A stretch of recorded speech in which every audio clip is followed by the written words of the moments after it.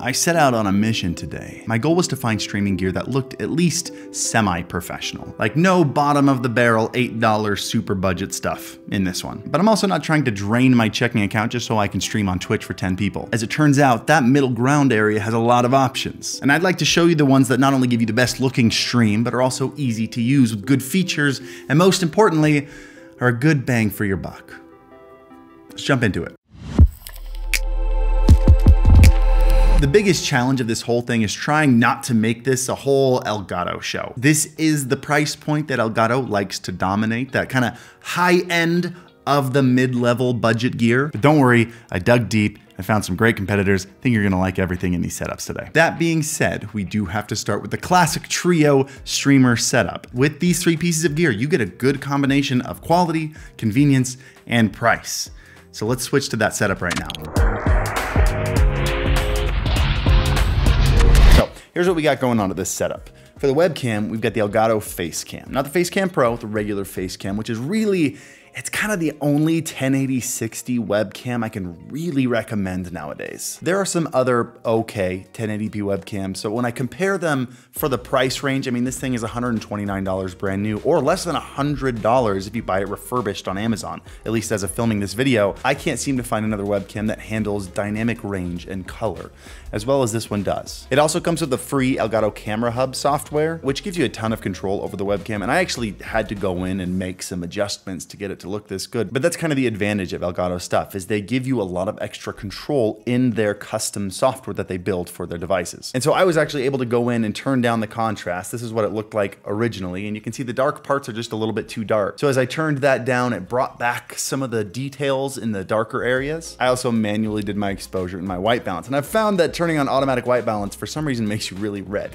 That might just be my webcam, or maybe that's all of yours. Going automatic seems to fix that. For the mic, again, using the really popular Elgato Wave 3 microphone. And this mic is not anything to write home about. It's a good mic. It sounds good. It checks all the boxes. It's got a little capacitive mute button on the top there. But the special thing about this microphone, again, is the free Elgato Wavelink software that comes with it that allows you to control different aspects of your stream completely separately. So I can turn up and down my game volume without messing with my teammate volume, or I can change how loud Discord sounds to me versus how it sounds to my audience totally separately with two different mixes. It's also got a handful of cool little add-ons like I've got here, like the cool shock mount or the pop filter on the front. And this microphone goes for 149 bucks on Amazon, or again, if you want to get it refurbished on Amazon, I've seen it as low as 118 for either the black or the white version. And then of course, my lights right now are the go-tos for almost all streamers. The Elgato key lights. These go for $180 each on Amazon, and you guys know all about these lights. They're good, they're big, they're really well diffused, and you can control the brightness and the bicolor on them. So anywhere from super cool to super orange. But of course, the main draw to these, just like all of them, is the software. You can completely control them directly from your phone or your PC or your Stream Deck. I mean, I've said it a bunch. Elgato has become kind of the Apple of streaming. Not to say that they're always the best, but that they build an ecosystem it's really hard to get out of. I mean, why would I buy this thing if I can buy this thing that works with all my Elgato stuff super easily, you know? But these aren't the only options. In fact, I wouldn't say these are even the best options. Let me show you setup number 2 that is gonna give you a little bit more flexibility, a few more options. Setup number 2 becomes pretty heavily improved, a significant upgrade over setup number 1 because of a little thing that we did. The reason streamers often go with an Elgato microphone or an audio interface is because it gives you the Elgato software, the one that we showed in the first setup. The thing is, if you're planning on buying a mid-range setup, chances are you're planning on buying a Stream Deck. And the secret that some of you might know is that if you get a Stream Deck Plus, the one with the dials on the front, it also comes with the Wavelink software. You don't have to have an Elgato mic. And now we can plug in any USB microphone and it functions just like an Elgato microphone. So right now I've got the PodMic USB, which is a fantastic dynamic microphone, which also happens to have an XLR jack if I ever wanted to go to a full audio interface at some point. And I think the thing looks really cool. It's got that Batman finish to it. Plus, since it's a dynamic mic, it's gonna get rid of some of the keyboard clicks, the mouse clicks, people talking near you, and really only hone in on your voice right in front of it. And I think the mic sounds great. I've used it before on my stream. But the biggest upgrade to setup number 2 is, you can tell the webcam, which is a great segue to our sponsor, who is Insta360. Thank you guys so much for sponsoring this video. This was a super convenient sponsor because the Insta360 link, the webcam we're using right now, was already going to be in this video. So when Insta360 reached out and they're like, hey, can we sponsor one of your videos? I was like, I've got the perfect one. So let me take a minute and tell you about the features of this camera and why it's become one of the favorite webcams of streamers and content creators. First off, not only is the 4K quality webcam super high quality, you got great dynamic range, great colors, great skin tones. You can see how natural my face looks right now, but also it has 3 built-in motors, essentially a built-in gimbal. This allows us to do a lot of really cool things. For example, if I give it the hand tracking gesture here, now suddenly it's gonna follow me around the room. So anywhere I go, this thing's gonna see me. I can even turn on zoom. I'm doing this in real time, by the way. It's this easy. If I just wanted to track my head, now because it's in 4K, it can punch all the way in and it's still super high quality. This camera is way too stinking cool. Let's turn off the tracking here.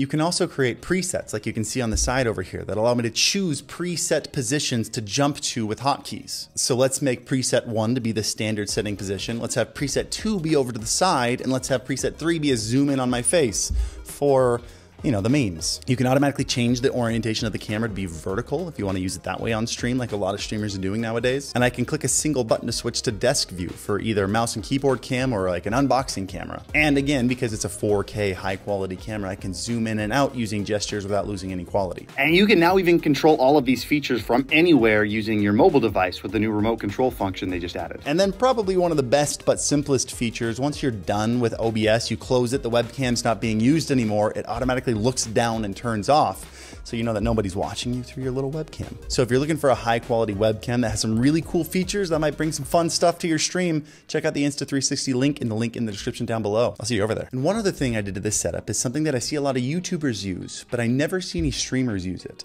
I got rid of the Elgato key lights and instead I replaced them with aperture lights from their Amaran, their more consumer priced line. These are the P60Xs. And just like the Elgato lights, they're thin panels, they're bicolor, so you can go from more orange to more blue, but unlike them, you have a couple extra professional features. They come with an extra diffusion panel, which allows you to get a much larger surface area, even more diffused light on your face. They also come with these really cool grids. And one of the questions I get a lot on stream is, how do your lights light you so well without lighting the wall behind you?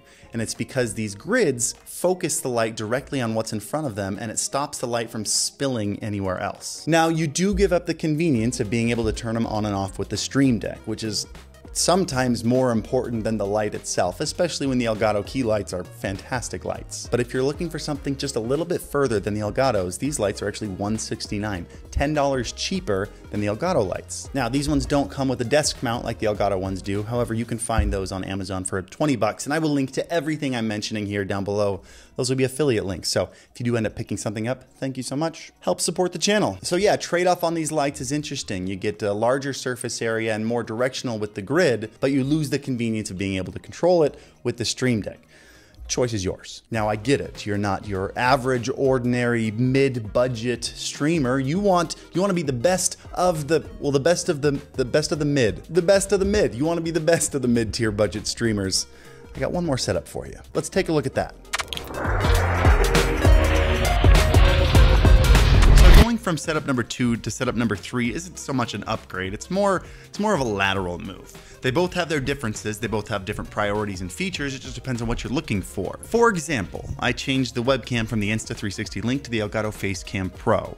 And now the Elgato Facecam Pro is about $50 more at $299. And for that price jump, you go from 4K 30 to 4K 60. You also get a bit of a wider field of view, you know, so you can see my desk now, and you get a lot of the Elgato features like their Camera Hub software, which, because this camera is 4K 60, they've added the ability to digitally punch in and zoom versus the Insta360, which actually physically moves around. So for the webcam, the question is, do I want the 4K 60 in the wider field of view, or am I okay with the 4K 30 and I prefer the cool features that come with the built-in gimbal? The microphone here is very similar. This is the Beacon microphone. It's actually one of my favorite USB microphones, and I currently have it at my setup. And just like the previous setup, this is a dynamic mic, and when you plug it in, a lot like Elgato, it comes with a whole suite of mixing software. On top of that, the microphone itself actually has a built-in processor, which allows it to do some really cool effects like EQ, compression, a really cool noise gate that's called an expander, and because the processing is done on the microphone, when you plug in headphones, you can actually hear what that sounds like. Plus a number of other features such as a high impedance headphone jack that allows you to plug in super fancy headphones if you want, and of course, the RGB ring, which is really why you guys are buying this microphone, be honest with me. And while this microphone isn't cheap, it's $280. That's certainly cheaper than getting, let's say, a $100 microphone like the PodMic and an XLR interface like the Go XLR, or even the Go XLR Mini. Those two things are gonna end up totaling $350, $400 versus everything built into one package for $280, which is why I would still consider it like that mid-tier budget, even though it's at the high end of the mid-tier budget. And as for the lights, I'm actually using the exact same Amaran lights as setup number 2. I think between the Elgato and the Amaran lights, you don't really need too many other options. Those are pretty much gonna fill out the whole space for you. But what do you think? Which one was your favorite setup? Or do you have a piece of gear that maybe I missed in here that you'd love to see in future videos? If you don't have an answer to either one of those, just throw your favorite emoji down in the comments, because engagement. And while you're down there, hit the like button and subscribe if you haven't already. If you want to see the 3 budget setups that we did a couple weeks ago, go ahead and click this video that's on the screen. And as always, happy streaming.